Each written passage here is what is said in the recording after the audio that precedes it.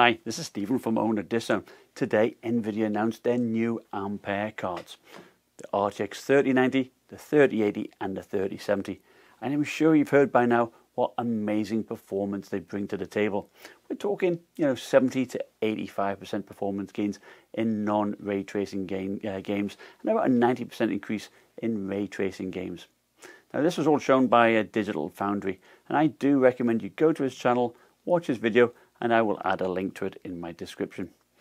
But what about mobile Ampere GPUs? Well, to be honest, I am hoping that they will be shown off at CES in January, followed perhaps by a March or April release. But what can we expect in terms of performance gains from these mobile GPUs, and is it worth buying a laptop today?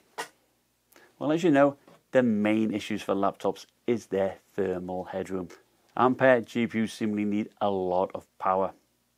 Now the RTX 3080 needs 320 watts, whilst the laptop 2080 is 850 watt part. So we have to bear that in mind, and we'll not even get close to that level of performance.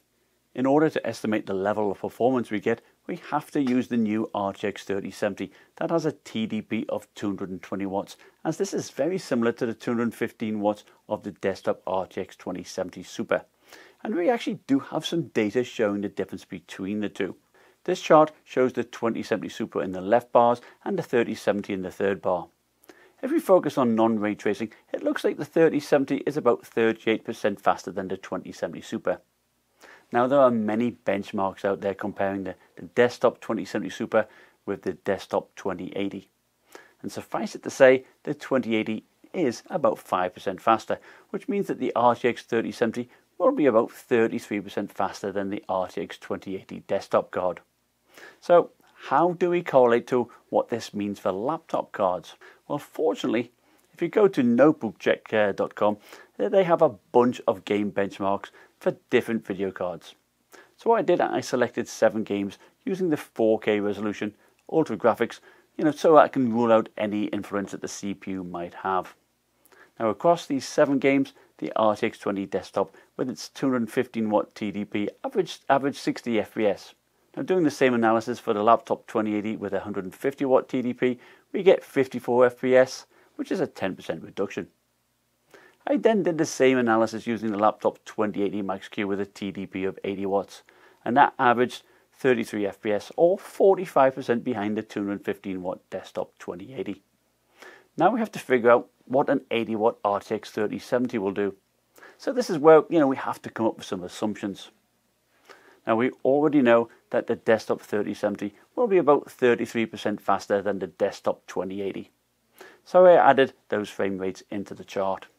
So let's assume that the 80 watt laptop 3070 is also 45% less than its 220 watt desktop counterpart, like we saw with the 2080. And this is what I show in this column. In the last 2 columns, I show the frame rates from the 2070 Super for laptops and the 2080 Super Max-Q.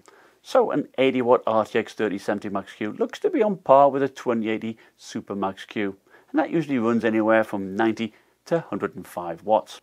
Now on the face of it, it does sound a little bit disappointing, but should they push it to the same wattage, at 90 to 105 watts, we could be seeing 150 watt RTX 2080 performance in a 15-inch laptop. That would be absolutely amazing, because currently those are reserved for big 17-inch behemoths with 2 power bricks to carry around. Now that leaves the $6 million question, doesn't it? Should I buy a laptop today, or should I wait? Well, I think if you're thinking of buying a mid-range gaming laptop, perhaps one with a GTX 1660 Ti or an RTX 2060, and the price does go down to the 1,000 mark, because let's face it, Nvidia did promise that would be the case.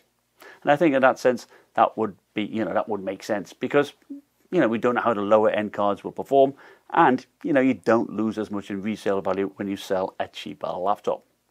However, if you are thinking of spending $3,000 on a 2080 Super Max-Q laptop, this could be a different proposition. Now that laptop will depreciate quite a bit, when these new ones come out. So it has to really be a laptop that you really do like. Anyway, let me know in the comments below, what your plans are, and whether you're excited to see what these new these new RTX 3000 series these cards will bring to the table. Thank you for watching. Remember, like, subscribe, and I'll see you next time. Bye.